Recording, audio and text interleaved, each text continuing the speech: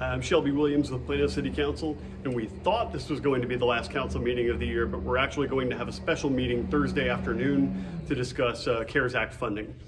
But at the penultimate meeting, first I want to say that last Saturday, City Council took turns from 10 a.m. to 8 p.m. at a couple of locations in central Plano, ringing the bell for the Salvation Army. Combined, we raised about $6,800. Both through online fundraisers and in the kettles, ringing the bell. And we had a little friendly competition amongst council. I did not rig it this way, even though I organized it. I ended up winning, but I can't claim credit because toward the end of my shift, a friend stopped by and turned out, I didn't even know it at the time, contributed a very large sum. So many thanks to John and Denise Stuffelbeam for their generous contribution, which put me over the top to win this friendly competition. But the real winners, of course, are those whom the Salvation Army helps. Moving into the preliminary open meeting tonight, we heard the DART report. So in the first month of FY21, that's October 1st through 31st, for 1 month in Plano, we saw 35,000 bus rides. A ride is every time a person gets on. That's a lot less for the bus than in Garland, Richardson, and Irving. Obviously, Dallas is going to have more. We had 50,000 light rail rides. Again, that's every time somebody steps on. That is a lot more than in those other areas, Garland, Richardson, and Irving. We have a lot more ridership for the light rail in Plano. And 2,300 GoLink rides. That's primarily in West Plano, which is very different. That's way, way more than anywhere else, primarily because we're set up specifically for GoLink, and it's more conducive in Plano than at other places currently. We then had a review of the proposed bond referendum projects. Last time we reviewed Parks and Recreation, this time we reviewed facilities. There's a total of $44.1 million in proposed bond funding for facilities. Going down the list, we've got $9 million for renovation of Fire Station number 5, $12 million for renovation of Fire Station number 8, $5 million for parking canopies. This was something I asked a question about. What precipitated this, what was given in the justification, was that 3 years ago in 2017, we incurred, I think it was $1.8 million worth of hail damage in a hailstorm. So why are we spending $5 million to prevent 1.8 million 3 years ago, or call it every 3 years? And it's not entirely a financial matter. It turns out that a number of vehicles, I'm trying to find out the number of this, they're gonna get back to me, the actual proportion of vehicles that were damaged had their windshields damaged. So when it comes to public safety vehicles, you know, a squad car could ride around with some hail damage, but if the windshield is damaged, that is a functional disability for that vehicle, which puts it out of service because it's not safe for public safety. So pending the response to that, that would actually be a pretty valid reason to invest in the parking canopies to make sure that we had sufficient amount of the fleet that remained usable after a severe weather event. Next is fueling stations. It's a fueling station at $6.2 million. The idea is that the run on fuel after Hurricane Harvey put us in a bit of a shortage. And if there were such an event that happened again, we want to make sure that we have sufficient reserves and are able to fuel at least our public safety vehicles and those supporting public safety. So I did ask whether we might more efficiently and viably stockpile just actual fuel rather than building a whole filling station, or partner with a local fuel provider to just guarantee us some reserves in event of such a disaster. So we'll check on that and we'll see what they come back with. 3.5 million for various roof replacements, 5.5 million for council chamber renovations. Mayor Harry joked that most of that was going to go toward Mayor Pro Tem Prince's seat for the throne that she's going to get on the dais. But actually it's going toward Americans with Disability Act updates. This council chamber was built before the ADA, so it requires some updates. There's an acoustic problem here that you might be able to hear through this video, and an update of the audio system. That totals $5.5 million. and we're going to get lazy boys around the council dais. I'm joking, not really. $2 million for various renovations and repairs around the city. $190,000 for the Schimmelpfennig parking lot replacement. They showed some pictures. It's in pretty sad shape. $460,000 for fire station doors and floor replacement. $475,000 for locker room and restroom renovation. $500,000 for a Haggard Library window replacements on the north side. $300,000 for the Robinson Justice Center elevator jack. Issues with the elevator. It's jacked. Have a good night. Have a good night, Shelby. Various LED parking lamps and poles replacement for $430,000, and feasibility studies for future projects totaling $500,000. I'm gonna have to dig in and see what all that entails. Then we move to our regular meeting. Several people spoke in the comments of public interest about Montessori Children's House. The city attorney, this has been an ongoing litigation for 5 years, I think it was, well before my time on council. And the city attorney raised an interesting prospect of the council, if it so agrees, waiving attorney-client privilege to disclose details of prior offers and how this has gone in public meeting. Part of the challenge is that a lot has gone on in executive session because it involves litigation. The Texas Open Meetings Act provides for specific reasons where it's legitimate to go into executive session away from the public eye. Pending litigation involving the city is one of those reasons. And so since this has been such an ongoing issue, we discuss all this in executive session, so I know what's going on, but I can't share it with anybody. So when people are coming to me with frustrations, why is this happening? Why is that happening? I can't really say anything. So if the council were to waive that attorney-client privilege and air all this in the open, I think that would cut through a lot of the clutter. Next, we discussed the sale of 2.4 acres of land to the city just north of 15th Street between M and N Avenue. This is the vacant land just on the other side of 15th from the old First Baptist Church. The nearest parks are Haggard and at Mendenhall Elementary, both of which are about a third of a mile away. The city would lease back the land until the new church is complete, the new First Baptist Church is complete. Would that be the Second Baptist Church? I digress. The proposed sale price was about 1.8 million. The last appraisal came in at 1.5 million. So we were looking at a sale price of $17.50 per square foot.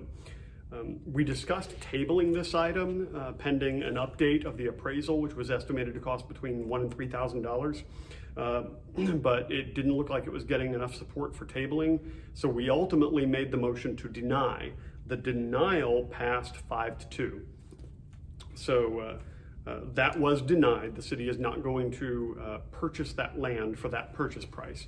It's entirely possible that negotiations could start over again and a new offer could be made. We'll have to see.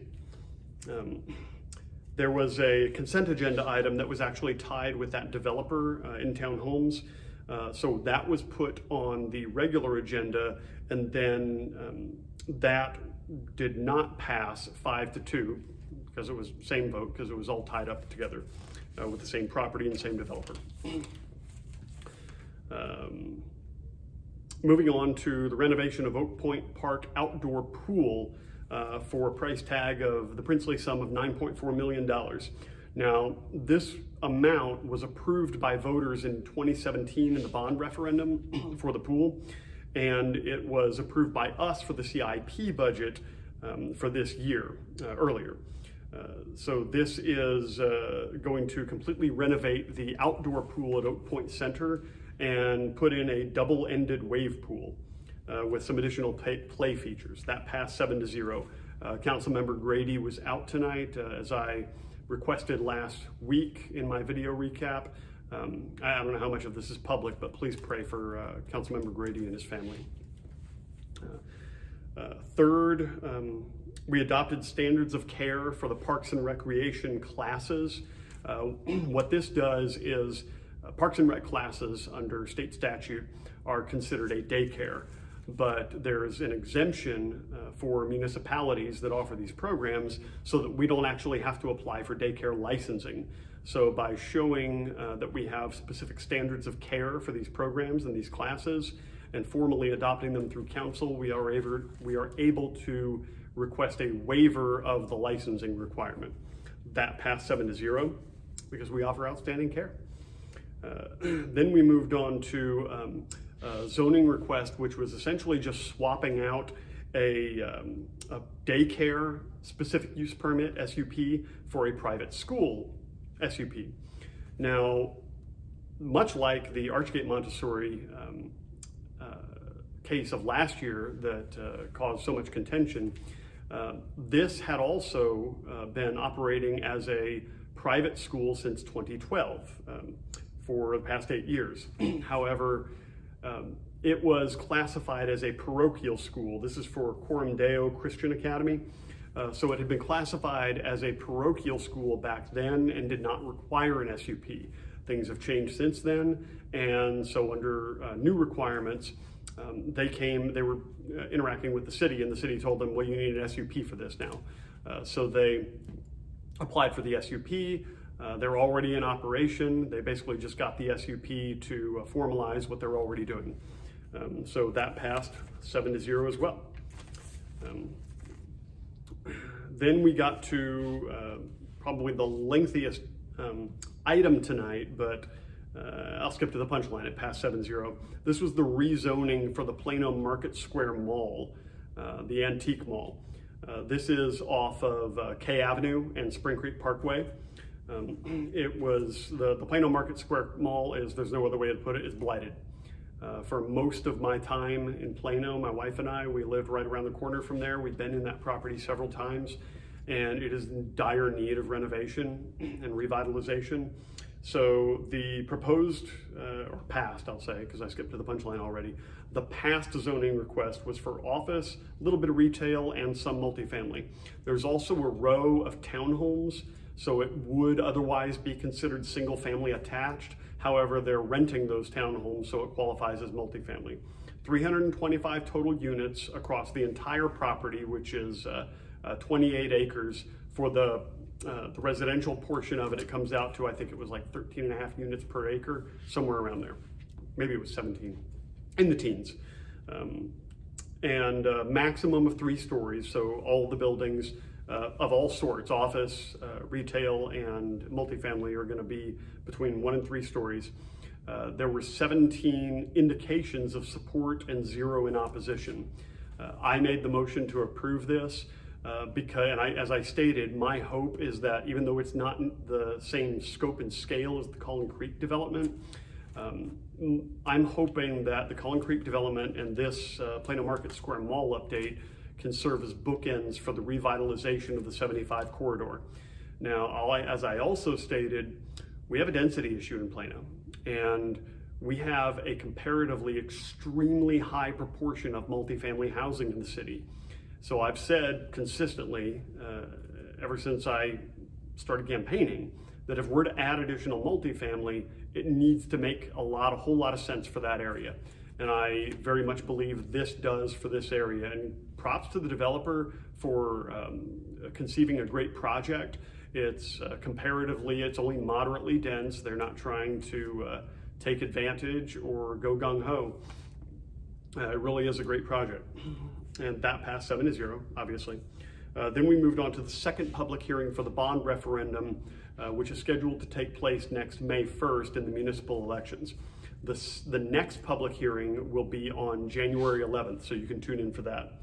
The current total of proposed projects is $404 million. Now, in the absence of any other adjustments, the current forecast is that to be tax neutral, meaning require no tax increases. Of course, if all the bonds were denied, then your taxes would go down.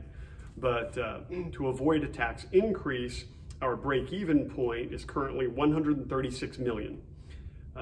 That's about a third of the entire proposed package.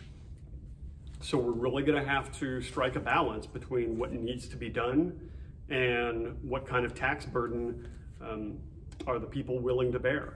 So I want to be perfectly clear, whatever council authorizes to be put on the bond referendum, that will be one set of expenses, but the taxpayers have to vote on it. Now, any bond is paid 100% by the taxpayers. Whatever happens to your actual tax rate or the amount of taxes you're paying in any given year, you're still on the hook for the entire thing.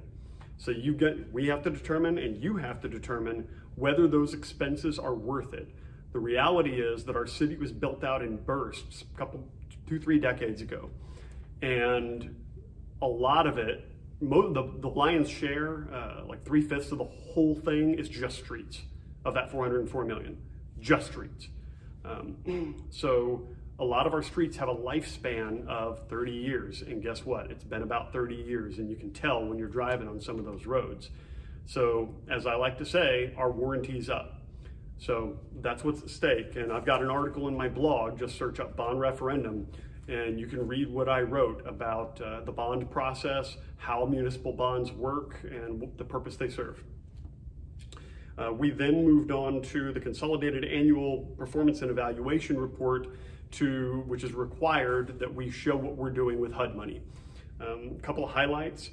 24 homeowners were helped with housing rehabilitation, and 440 people were helped with homelessness prevention.